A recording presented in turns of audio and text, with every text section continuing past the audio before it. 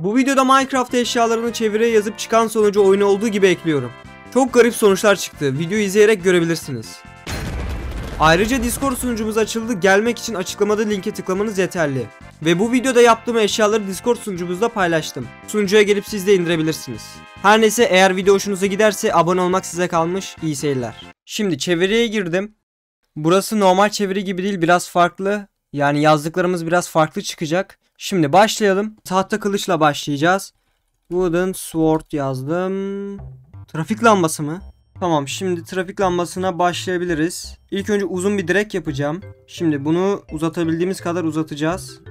Ve evet, en fazla bu kadar oluyor. Şimdi ışıkları koyacağımız tabelayı yapacağım. Şimdi bu tabela da hazır ve önüne de ışıkları koyacağız. Evet, karelerle yapabildiğim en iyi yuvarlak bu. Şimdi alt kısımlara da 2 tane ekleyeceğim bundan. Ve evet, şu anda renksiz olarak hazır neredeyse. Tabii ki de içinde ışıklar olacağı için o katmanı da yapmam gerekiyor. Şimdi diğer yerlere ekleyeceğiz. Daha sonra da son olarak renkleri ekleyeceğiz. Bence hoş oldu. Renk olarak arka kısımları siyah yapacağım. Onun dışında zaten kırmızı, sarı ve yeşil olarak biliyorsunuz.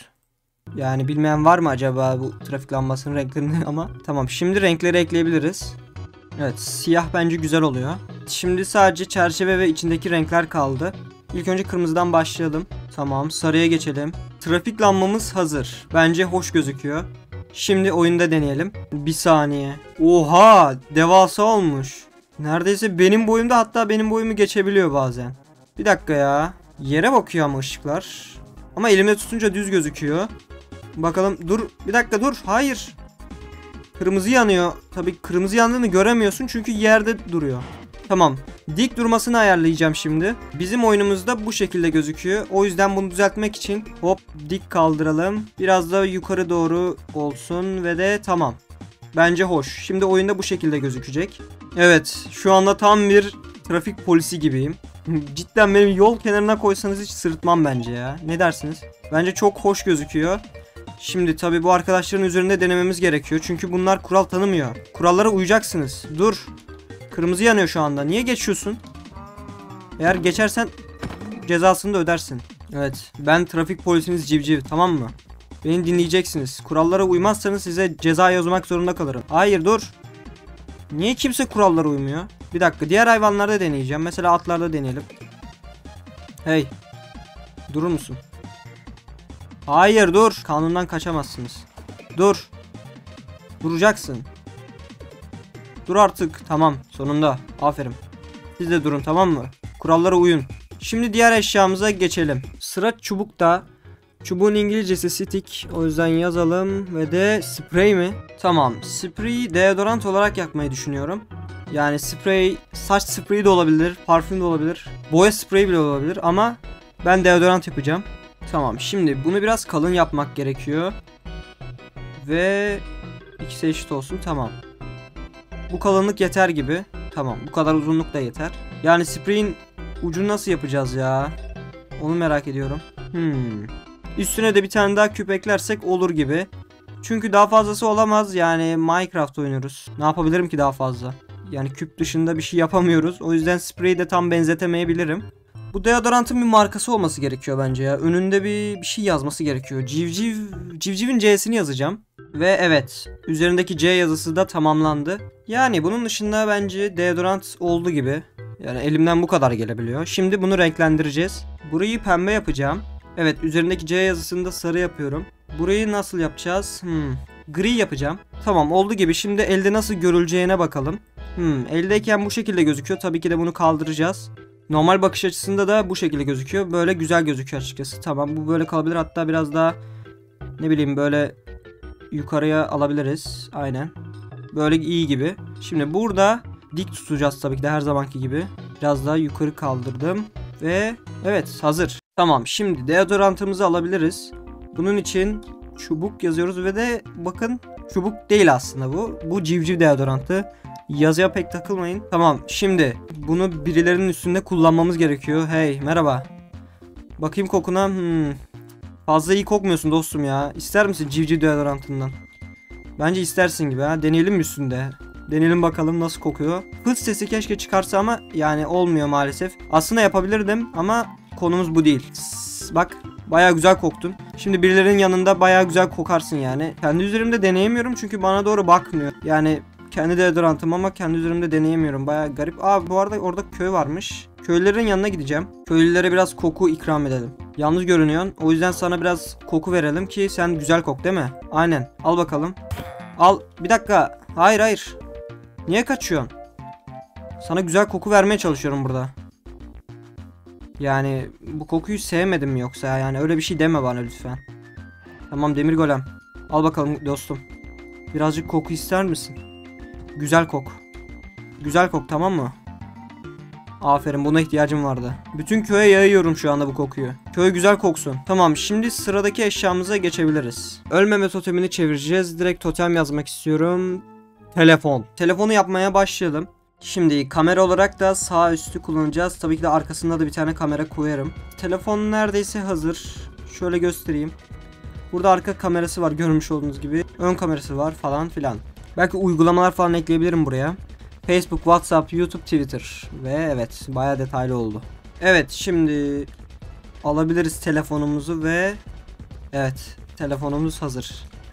Şimdi tabii ki de örüp bunu denemek istiyorum. O zaman bir ilk önce şunu yapalım. Daha sonra bakalım nasıl gözüküyor. Ve atlıyorum. Oo, bayağı güzel gözüküyor bu arada. Bir daha deneyeceğim. Bu arada ben ölmeme totemi aldım ama neyse. Niye spawn point çektim onu cidden anlamadım. Bunu sormayın bana. Şimdi bir daha alacağım. Ve atladım. Güzel ya. Telefon bizi sanki böyle selfie çekiyormuş gibi gösteriyor yani. Bayağı güzel oldu bence. Şimdi diğerine geçebiliriz. Sırada meşale var. İngilizcesi torch yazdım. Ve mikrofon çıktı. Tamam, şimdi mikrofon yapmaya başlayalım.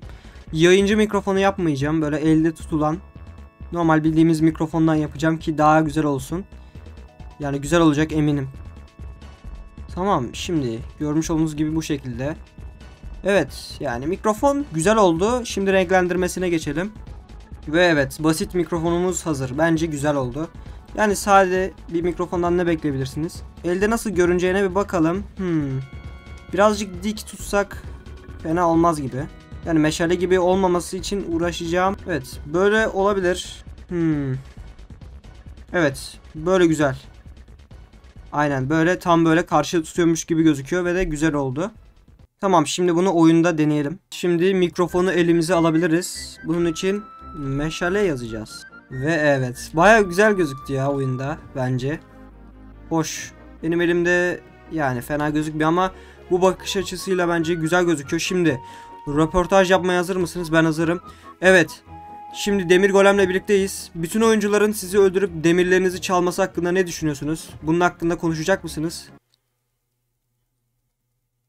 Memnun musun yani bu durumdan?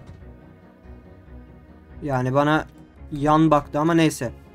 Tamam, şimdi domuzun yanındayız. Herkes sizi dinliyor şu anda. Ne demek istersiniz? Tamam. Evet, şurada köylü var ve de bu işsiz. Bakın. İşi yok yani, onunla takas yapamıyorum. Evet, işsiz olmak güzel mi? Oha, bir dakika, kafa salladı. İşsiz olmak güzel sanırım. Burada biri daha var. Evet köylü bey. Yataklarınızı çalıp gidenler hakkında ne düşünüyorsunuz? Sanırım kötü şeyler, yani beni de sevmediler sanırım. Çünkü ben de bu dediklerimi yapıyorum. Sırada tahta kürek var. Tahta küreğin İngilizcesi wooden shovel yazacağız. Ve fırıncı küreği mi? Fırıncı küreği dediğimiz şey uzun olacağı için bunu yapabildiğimiz kadar uzun yapacağız. Evet, güzel gidiyor. Yani aslında çam ağacına benzedi biraz. Biraz daha değiştirebilirim. Bunları biraz daha uzatmamız gerekiyor. Bence oldu gibi. Şimdi dokusunu ekleyeceğiz. Tamam, fırıncı küreğimiz hazır. Yani en fazla bu kadar uzun oluyor çünkü bundan sonrası yok. Bakın, olmuyor yani. O yüzden bu kadar uzun olacak. Şimdi elde nasıl görünüyor ona da bakalım. Böyle olsa iyidir. Güzel. Şimdi buradayken biraz uzaklaştıralım. Daha sonra bunu... Aynen. Oo, bir dakika. Tam fırına verir gibi yapabilirim. Bu şekilde. Bakın, tam fırıncı oldum şu anda. Hatta şöyle yaparsam daha güzel gözükebilir. Evet. Bence hoş oldu. Şimdi oyunda deneyelim.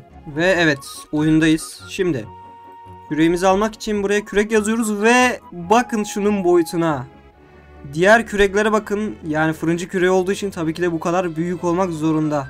Ama 50 duruşu falan muazzam yani. Böyle bayağı büyük, şuna bakın. Vurdu mu bayağı acıtır ya bu. Deneyelim mi? Denek mi? Ne dersin? Kaçtın gibi. Ha?